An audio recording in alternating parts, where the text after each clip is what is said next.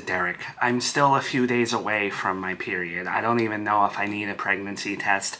There's nothing for me and you to talk about right now, so please just leave me be. I have a thing I need to work on for my classroom.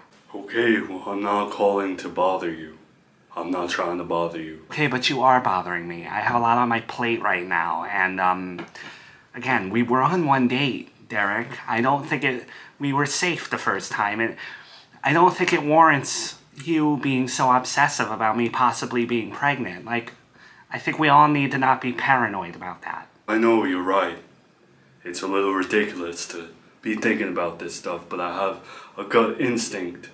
And I also read that after you give birth, your fertility's higher. Okay, I don't know where you read that, but that's not true whatsoever. People have a hard time conceiving after having a child. The only fact I know is that your chance of having twins after a miscarriage is higher. And I already had twins, vanishing twins. But what did you call me for? I called you today to tell you that I moved up as manager at my store. And I'm making a lot more money. And I got a nicer apartment. And I'm doing better now. Okay, do you want a cookie? Do you want a medal? I have cookies, but I don't have medals. I'm saying these things because now I'm in a better position to take care of the baby if you are pregnant. You know, I could take the baby off your hands like I said, before you probably thought I was full of it, but now I could really raise a baby by myself. Derek, honey, I'm not pregnant from one date. That's delusional. Personally, I was a little worried, but I got over it. Okay? Manifesting and praying and everything. It's not happening. But second of all, sweetie, if you were in a movie with The Rock, or you were an Olympic gold medalist, I still wouldn't just keep the baby for that reason. Okay?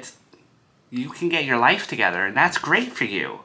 But still, my body, and I'm doing what I think is right. I'm not having another baby go to ACS, or I'm not just popping out a baby to give it to you. Okay, I just really want to be a dad. Okay? That's it. And you could possibly make that happen for me. Okay, well, I'm not the person to make you a dad. So, here's the thing. Whether I'm pregnant or not, you don't need to call me anymore because the outcome's going to be the same for you. You're not going to be a dad because I'm making my decision. I don't say this to agitate you or be mean or anything, but I don't think you're taking it into consideration that if you get pregnant, it's not going to be as easy as you think to stop being pregnant. I know you a little bit, and I think you're going to get attached. And you're going to have that baby because it's going to be too hard for you not to. I have to go. Nice speaking to you.